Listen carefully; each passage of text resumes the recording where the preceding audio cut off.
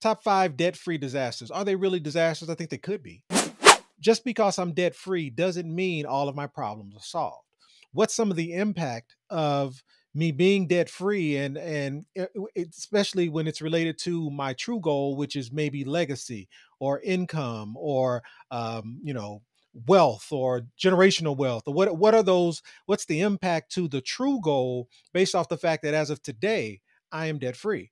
And so just kind of give the answers to the test before we kind of go through it. It's opportunity cost, meaning what are those opportunities that you may have missed in the midst of becoming debt free? Meaning, how much time did it take? And in the midst of that time, what were some of those opportunities that came about that you just weren't able to take advantage of? Oh, and by the way, the opportunities don't get cheaper, right? And then there's time. The number of compound cycles it required for you to become debt free. What would have happened if you put those compound cycles to work? Inflation. We talk about this a lot on this channel, and that is a dollar today is not the same dollar tomorrow. So just because you're debt free, if you're not putting your money to work, if you're not putting that cash flow to work, what's the impact on how inflation can impact your ability to remain debt free or remain retired in the future? And then leverage. So if I am, if we're talking about paying off a home and for whatever the reason, I no longer have that mortgage available, or it's no longer impacting my ability to have to pay this mortgage payment, how am I able to leverage? Where is the leverage coming from? And how am I able to use that leverage to hit my goal? And then the last piece is the ability to qualify. And this one has layers. So it's the ability to, the impact debt free has on credit, the impact debt free has on your ability to qualify for different things when you need to advance or move things forward. So that's kind of what we're highlighting today, and kind of starts out with a quick example. And this example is related to Miles and Layla. So in this gentleman, he actually reached out to me. He's 37 years of age. And again, to kind of harp on the point that Angelique was making around people feeling nervous or having a concern that somehow they'll be judged when they meet with me. So a 37-year-old having his home paid off, to me, is a huge feat. But he was concerned about meeting with me because he thought that I was going to view that differently. When to me, I think it took him from age 30 to 37 to pay his home off. So to have his home, and I want to say it's $300,000+. I didn't really get into those details because those details didn't matter. But to have his home paid off at the age of 37, to me, is monumental. And he has free and clear cash flow, meaning just specifically related to no longer having a mortgage. Not having that mortgage gave him additional cash flow of around $1,000 a month. And he's been putting away over these last 7 years, and built up a nest egg of about 55,000 sitting in his savings. And so outside of that, if you got the company's 401k, they've got other vehicles, other things that they have in play. But the main conversation today was around, hey, I'm debt free. And I saw your video around now what? And I started to become concerned. What is it that I should be doing with these funds? And how much time did I lose because I decided to pay off my home?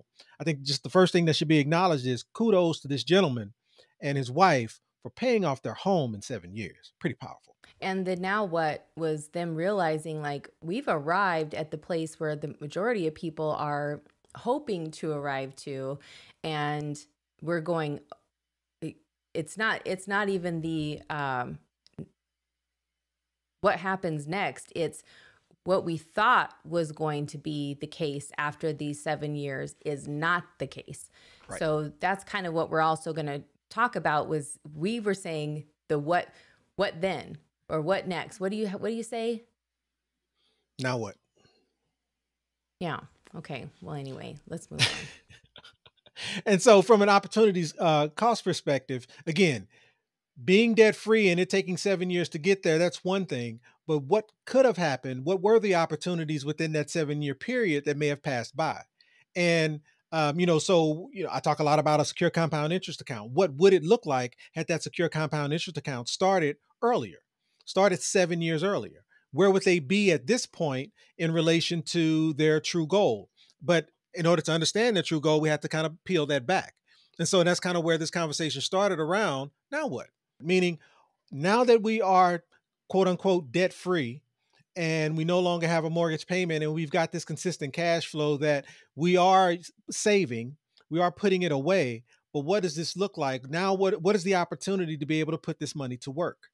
And in the midst of putting that money to work, it kind of brings up the second item, which is cycles, time. What's the impact of waiting 7 years before I get started? Instead of starting here, we start at age 37.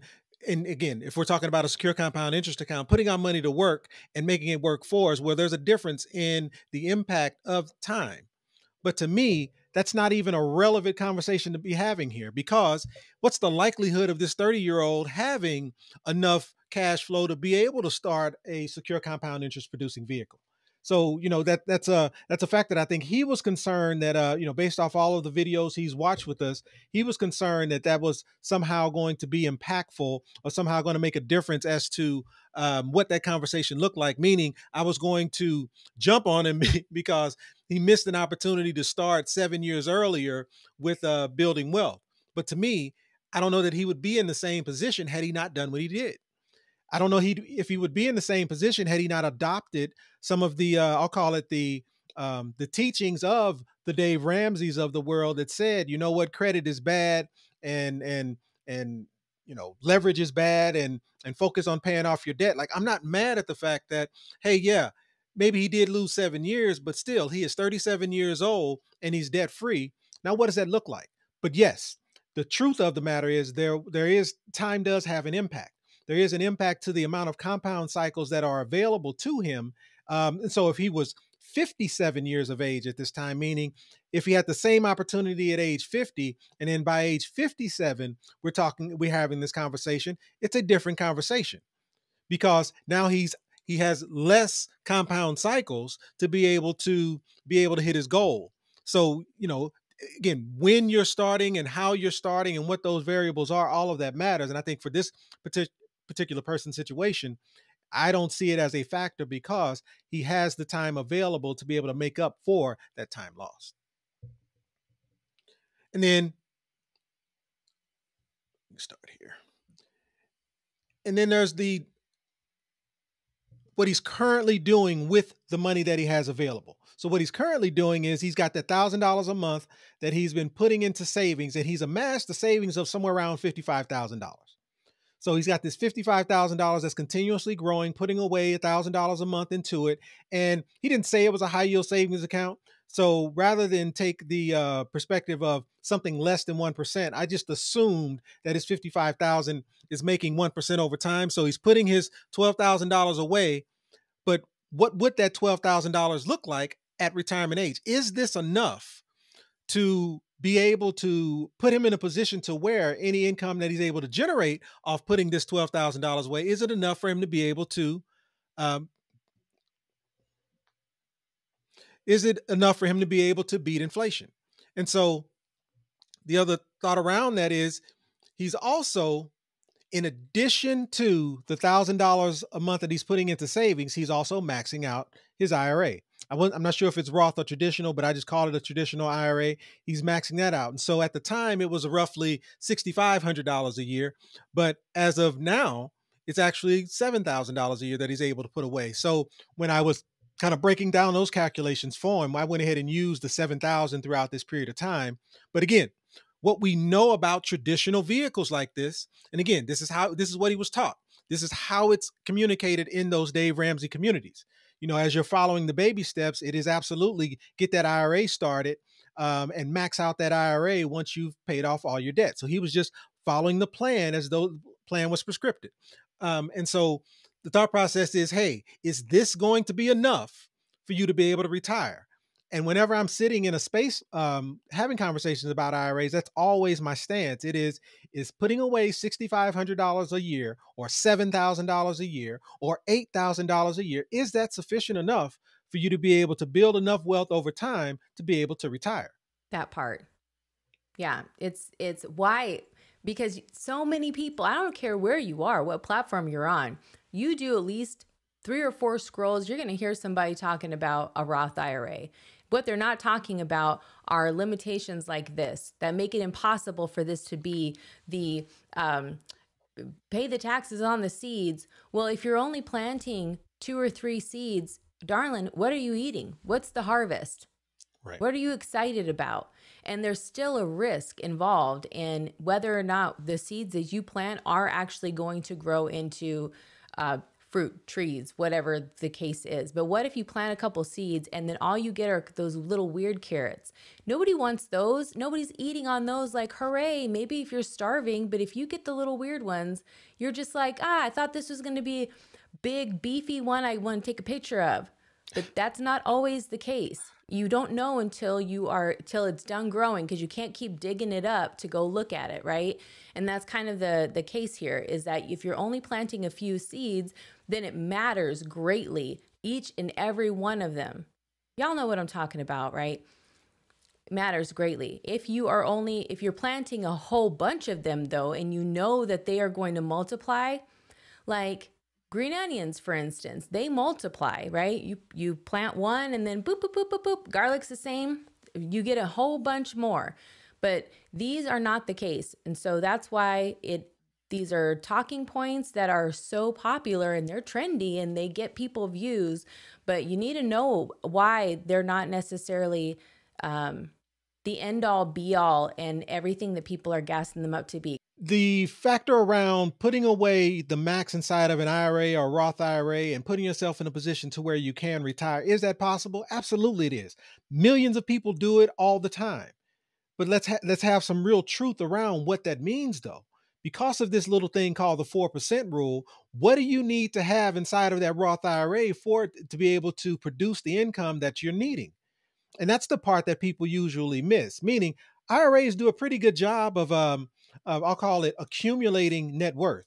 IRAs do a pretty good job of amassing wealth, but they do a horrible job of distributing wealth. They do a horrible job of producing income. So even if you are able to produce a Roth IRA that puts you in a position to where you can, I'll call it, produce the income, or not produce the income, put your money in a Roth IRA that allows it to build to enough inside of it, like $1 million.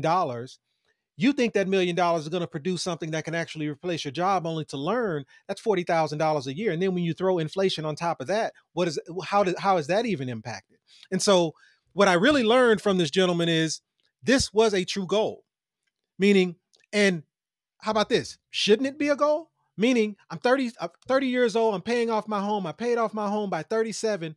Shouldn't a reward for me getting rid of the largest debt that most of us have, getting rid of that largest debt, put us in a position to where we could actually fire our job at some point? Like, shouldn't that be a part of the I'll call it end of that equation?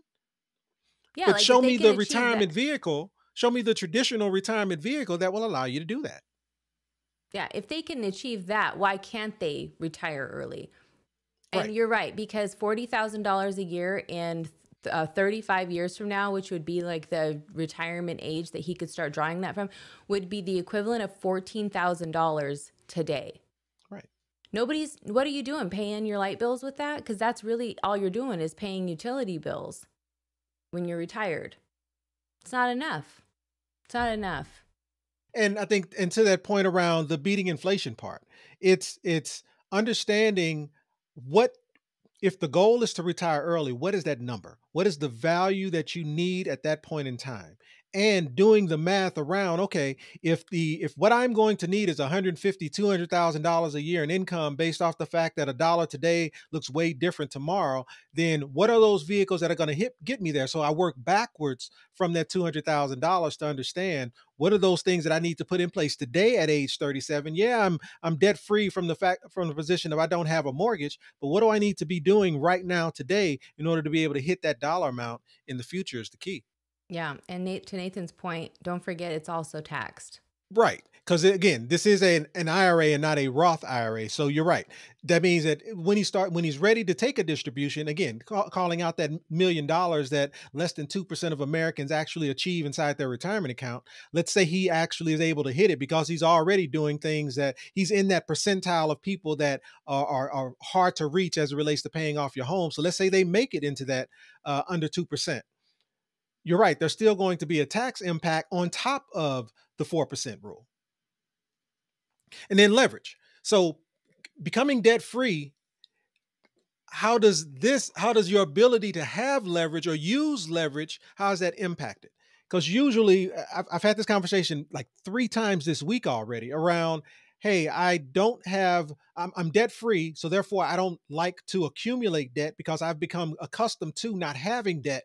The idea of me having a home equity line of credit and leveraging some debt to be able to either pay a bill or generate wealth, that's hard for me to wrap my head around.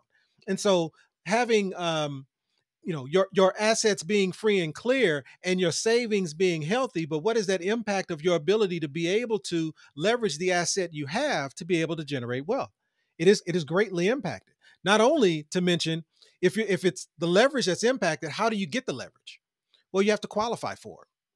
And so in your ability to be able to because one of the first things that happens when you pay off a large debt is your credit score drops. So what happens when you pay off your home? So at age 37, what happened to this couple once they paid off their home? You know the credit score dropped. And if you listen to any of the baby steppers, you're supposed to be okay with that. You're supposed to be okay with the fact that, matter of fact, your credit score dropping actually means you're doing the right thing. But if Because the you don't goal need to is use to be able to, credit, right? Because right, it's, right. yeah. Exactly. So if the goal is to be able to leverage your home because it's free and clear to be able to put you in a position to where you can actually generate income, then how easy will it be for you to be able to qualify for some of those items to be able to do that? So what are they doing if you've paid off your home and now you have retired? Because in the beginning when we were talking about the debt-free disasters, the idea of being debt-free is only great in theory, but when you realize all of the other things that come along with it, you go, why would I have chosen this? Because now I can't move anywhere. This was about freedom, and now I feel more imprisoned because of this situation than ever before. I'm debt free and I cannot make moves. I cannot do what I want to do. I cannot go where I want to go. And this asset that I thought was great and wonderful is now locked up in a prison, and I have to have permission to get it. The banks don't care how responsible it was of me to pay this off so early and have been debt free for so long. You would think that that is what your credit score would go up because you did all that, right? That you would be rewarded for that, but you're not. So what are they doing? These people who have already done this, because the concept of being debt free, fire, retire early, baby steps, all of this have been around for decades. So what are people doing now when they've already done this, paid off their home, and they get to this point? Right. And in this couple's, I guess in this couple's example, what are they currently doing? What they're doing is they're taking because now that the debt is paid off, hey, I'm free and clear here, but I've got this $1,000 a month that I'm able to put to work, and I've got this IRA. I mean, yeah, this IRA that I'm able to put to work as well. So what is happening with that $55,000 that's growing on top of the $1,000 a month that I have, as well as how is that IRA performing? And this is actually great performance over time. What we're talking about is what I looked at is a 20-year span.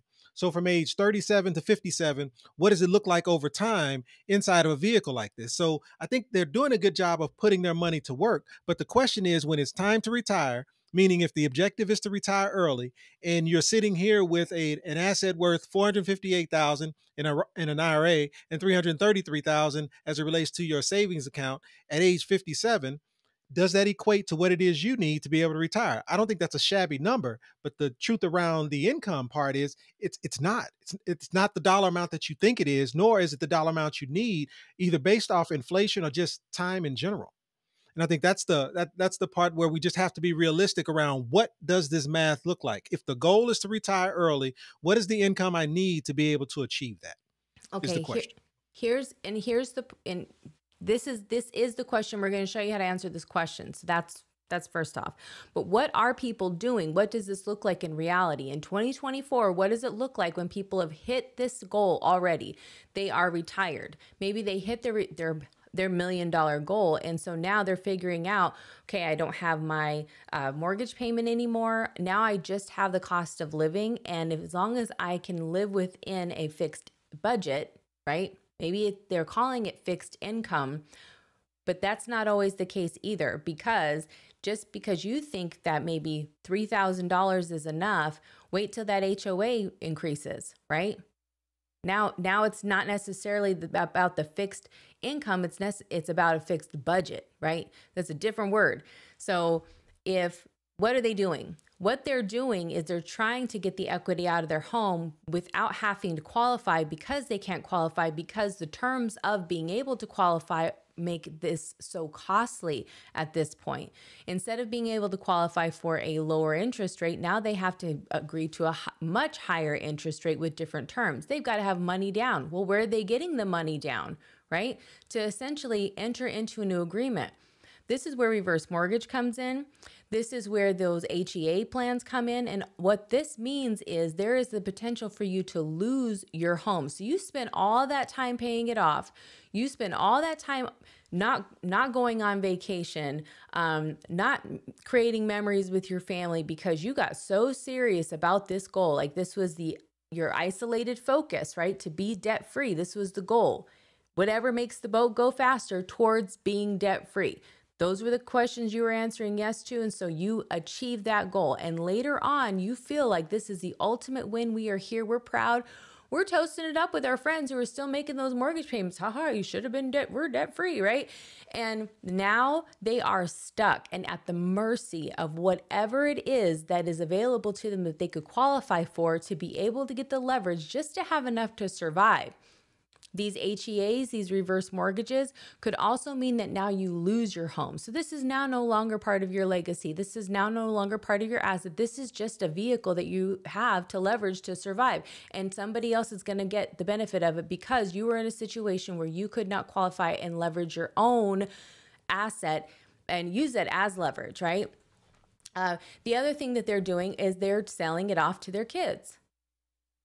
What they don't see coming, though, are the capital gains taxes that come from that, because they paid their home off in 1997 or 2005 or whenever it was, and now it has grown to this value. All they want is maybe the $250,000, $300,000, $400,000 out of this house that they're going, if we were to sell this house, we have all this equity, we need to be able to use this money, but we don't want to lose this home, so we're going to sell it. We're going to get the equity out, whatever this is. Let's make it make sense and keep it in the family, right? We're also going to keep all them taxes in the family, where we're all paying taxes unnecessarily because we didn't structure this properly. But again, once you're there, these are the only options that you have, and so you have to work with what you've got. At this point, there is no judgment. It's just what is available to you. So what are people doing once they've hit this point? They are grasping at straws and they are just trying to survive. The rest of them are going back to work. That's the part. They're going back to work. Because how do you resolve any of those issues that you just highlighted? We have to get more revenue coming into the home. We have to increase the income. And so therefore we have to go back to work. I've been free and clear in this home, but because I didn't put my money to work for me, or the vehicle that I did put my money in work for me didn't necessarily accomplish or achieve the goal that I was looking for, now I have to go back to work. And therefore that whole retire early thought process is gone. So specifically what I just wanted to highlight was, this is what, if they continue on the path that they're on, this is what this would look like. What I just wanted to highlight was, what if starting here, we just took a different approach? And we know some things. We know at age 37, let me find it. At age 37, they've got about $55K in savings. And they've got about $1,000 a month in cash flow. So if they've got $50,000 in savings and $1,000 a month in cash flow, what would this look like if they put it to work? And again, this $1,000 isn't, this is additional cash flow, meaning this $1,000 isn't based off some velocity banking action or what's left over after they pay bills, because that's already going towards, that's actually what's feeding savings and also what's going into their IRA. So they have cash flow in addition to this $1,000 a month. So it's what would happen if we put this $1,000 a month to work. And so what I just wanted to highlight is, what would that look like? So, and what I did was I ran this over a 20-year period. So I'll make it a little bit bigger. Age 37 till 57, what does it look like to be able to put $1,000 a month to work and a $50,000 lump sum? And the thing to remember about this calculator is that $50,000 in a lump sum is actually split in half. So it's 25,000 year one, 25,000 year two. So if they were actually in a position to put in all 50,000 in year one, these numbers I'm about to show you would actually be much greater. But again, just allowing the calculator to do its thing, splitting the lump sum, 25,000 year one and year two, and putting away $1,000 a month. What does that look like? Well, at the end of the 20-year period, we would be talking about $108,000 tax free for life, and a nest egg, a cash value of 937. And again, if you were to add these two numbers up, again, this is the 458,000 inside of an IRA and another 333,000 inside of that savings account. We're still only talking about 750,000. So at a minimum, the cash value is higher.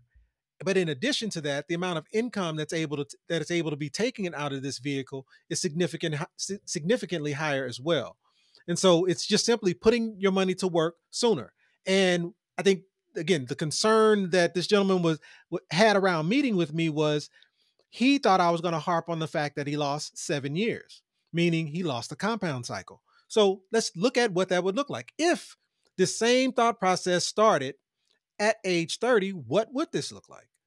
So, okay, yes, it's a significant amount more income, $214,000 in tax-free income, $2 million in cash value. Very, very significant. Like, please, I'm not saying that that's not something that he should be thriving for, but let's be realistic.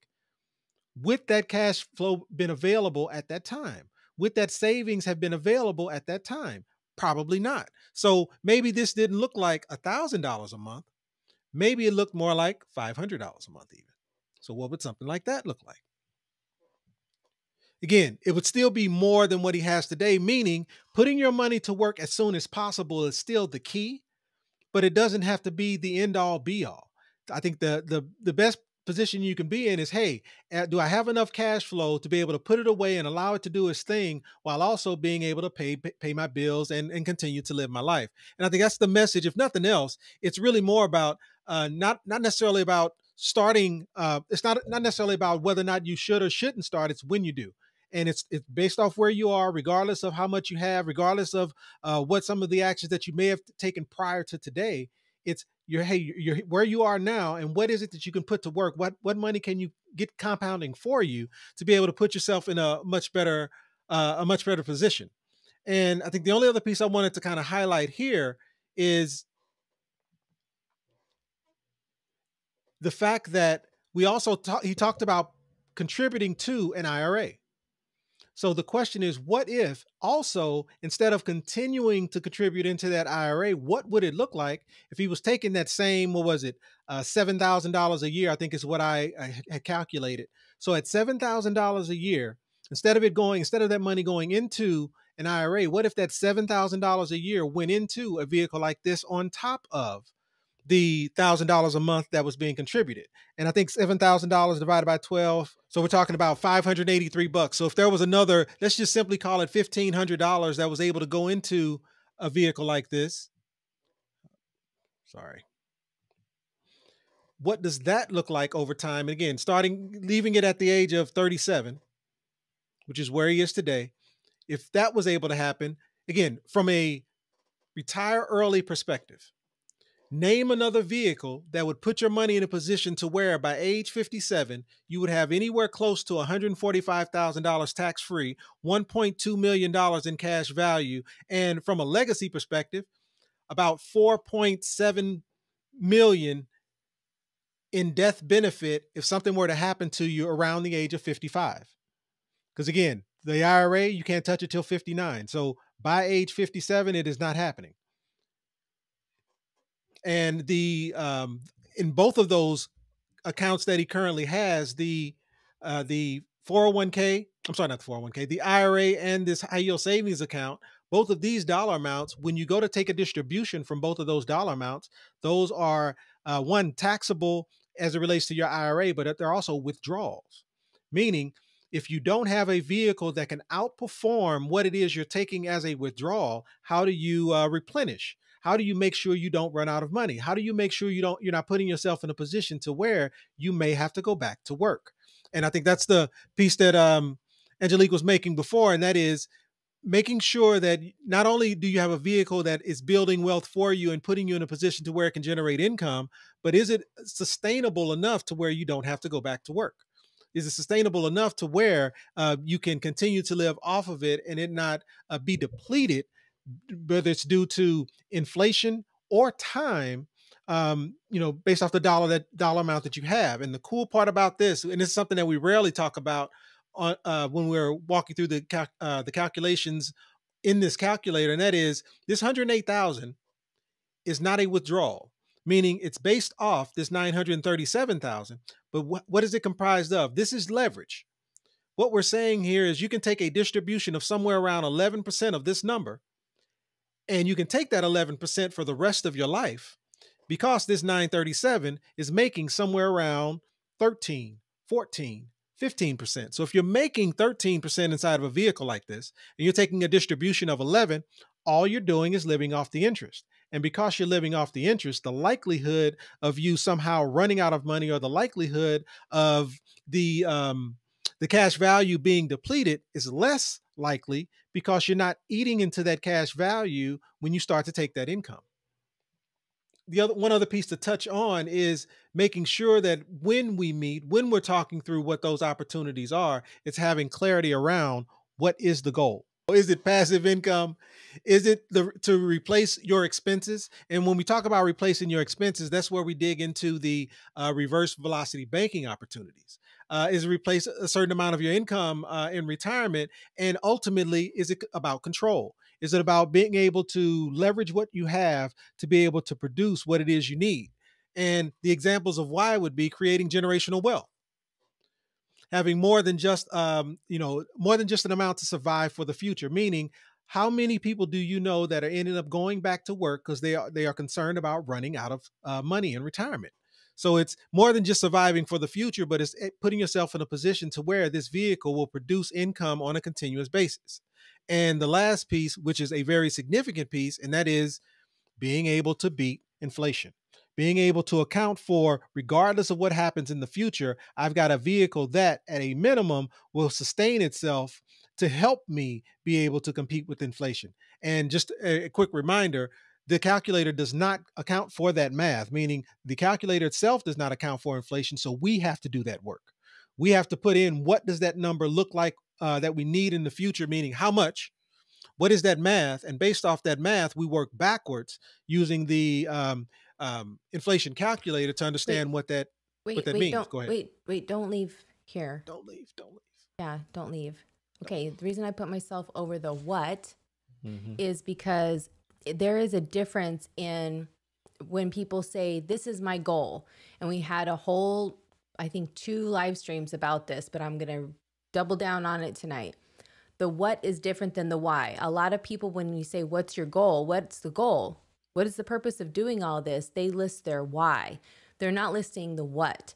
And we say it all the time. If you don't know where you're going, any road will take you there, because it's just been so normalized to do all that you can. And then it's like bingo, or like a game, like the game of life. You do all that you can, and then you get to find out, like the big reveal, door number 1, what is behind there for you? Like, what did you win after all of the effort, versus doing it this way is you are deciding the what now. You are not leading with your why. You have your why. That's fine. That's an important factor. You want to safeguard against inflation. So therefore, the what has to be passive tax-free income for life, and that you need to replace 100% of your expenses. Well, what are those today, and what will those be just based on inflation that you can at least plan for? At minimum, just have a standard that you're planning for. That's where the how much, the what is how much. The what has to have a number. The what is when you are looking at, when I retire, it's not retire early, it's retire with X amount of dollars per year, no matter what happens. Right. I get to have this income, and I know that this is going to be coming for me. I can depend on it, and I don't have to qualify for it, right? These are all very different conversations than what we're used to.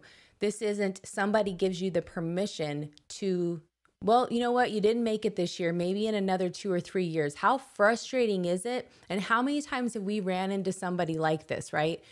At a doctor's office, somebody doing their job, and they are there not because they want to be there because they love to serve. They're there because they thought they were going to be retiring 2 or 3 years ago, and they're still there. And so now at this point, they're just showing up because they have to. That is completely different, and that is not a place to serve from. If you feel like you have done all your everything in your might, if you feel like you've done everything that you can possibly do, and then there's somebody that gets to tell you, maybe later, right? It's like when you ask your parents and they go, oh, we'll think about it. You know that's a no. You know that's a no, and they have to say yes. And so you are just waiting, but they don't understand how important it is. That's the moment. We never leave that when we are following these traditional systems. We are constantly going to somebody for them to go, let me think about it. And I think this is where we take the control back. This is where this is adulting for real, right? This is not having to have permission. And that is leading with your what. You get out of that by knowing your what first. And you have your why to help remind you of why every day you are headed towards your what. And that it's going to be a reality. So There's also a reduction in anxiety. Like how many people who are currently in retirement today watch the market on a continuous basis? Like they stay on CNBC or whatever that network might be, trying to understand how their 401k is doing today. they had a good day. Right. Then they had a bad day, Right. right? Or we change presidents. There's an election coming up. Who is quite excited around this election coming up and the impact on potentially on the retirement during that period? Like no one. Yeah. So the It's objective is to take more control to be able to put your money in a position to where those types of factors have less impact. okay. So now how do we find our what? Let's show them that part. That's the next part. Yeah. Boop. And it's really no different than what we talk about as it relates to velocity banking. It's understanding where you are. It's understanding your numbers. It's understanding what is that income today and what does it need to be at a future at a later date or a future point. And in addition, it's adding in or making sure we account for inflation. So it's putting that dollar amount inside of the calculator to understand what it's going to look like in the future and what actions need to be taken to make sure we compensate for that number. And here's an absolute fact. Sometimes that number is pretty daunting. And so the truth um, is it 100% possible to be able to hit whatever that inflation number is in the future? Maybe it's not. But at least you know what that number is today and you can put your best foot forward to be able to do so. So therefore, you at least get closer to it than you would have had you not paid any attention to it at all. So it's putting yourself in a position to where at least you have, again, it's the control part. It's less about the anxiety of, wow, I'm now 62 years old. I'm thinking about retiring at 65, only to learn that in 3 years, I cannot accumulate enough to be able to do so. But learning that at 37, you know what? At 65, man, that's a significant number that I need to focus on. So in truth, what I need to do is make sure I'm putting my money in the best position today to be able to get as close to that number as possible. So I'm taking that effort now while I have the compound cycles available to be able to do so. And I think this is where there's a lot of new builders who are doing the multi-generational builds. They have maybe it's like a guest suite for parents or your mother-in-law suite or whatever they're calling it. Could even be for your kids to stay and feel like they have their sense of independence. There's a lot of multi-generational living spaces being built, and there's conversions happening with even just larger homes that have 6-7 bedrooms. These are now turning into assisted living facilities, or more like a cohort type of situation where adults are living all together. What do they call that? You guys know the words. So put that in the chat for everyone else who doesn't, if you don't mind. This is a thing. It's becoming a thing. And the reason why is because people are realizing that just spending the money just to have my own address, just spending the money to live by myself when I'm only there to sleep and I'm not really doing anything else, spending the money on the Netflix for me to just have it when we have now 6 or 7 people. It kind of feels like the real world. It kind of might feel more like a college situation, or it feels like people who are wanting to be more financially responsible and they realize that having your own place isn't what it's all cracked up to be, when at the end of the day, all you're doing is working to survive and you don't have anything left over. And I think there has to be a change. So for some people, it's this younger generation just trying to get off their feet. So they're trying to make different decisions. For some of them, it's the next generation, millennials, who are trying to get ahead so that they can eventually retire, crossing their fingers, right? Like, this could happen for me. And then the other part are Gen X, who realized too late, like, okay, we weren't having this conversation before, but now I realize, like, it's a real thing because it's like knocking at my door, and I'm realizing I do not want to be dependent, and I cannot depend on the things I thought were going to be a factor. This is where that debt-free conversation is starting to play its role in their lives, because they realize they played themselves by playing into this ideology. And the third one are the boomers, who are now realizing they didn't have enough. Some of them can't even qualify to go back to work. And now what do? Or you got to move in to the retirement house.